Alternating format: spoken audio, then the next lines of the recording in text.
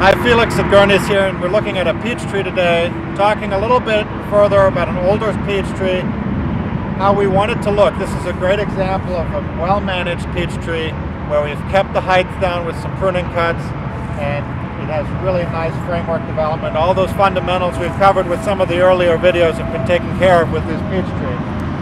Just to illustrate the point about pruning back and heading back cuts, here's an example where we pruned last year. A nice flush cut that's starting to heal over. But what it did was it initiated, there was a bud there, and it initiated a nice shoot break of fruiting wood here. So all this wood that's nice pencil thickness has flower buds all over it. This is a true gold here that we're looking at, true gold peach. And so there's going to be flower development all on those shoots. And when you look at this tree, they're examples of that 1 year good vigor all over the tree. And so what I want to cover today is I'm going to prune this tree up, and I'm going to take out some of the density in the middle so we can stimulate another batch of that vigorous growth and fruiting growth for next year on this tree, but also help the air circulation in the middle. So I'm going to do that, and we'll show you the outcome there just to follow up with how to handle this tree further.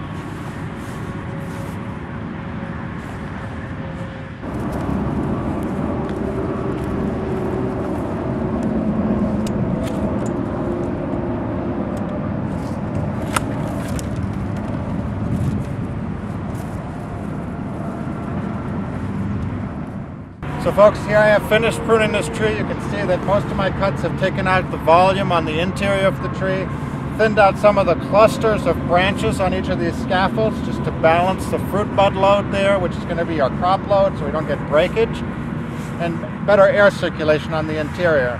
And a number of these cuts here are also going to stimulate growth and shoot breaking.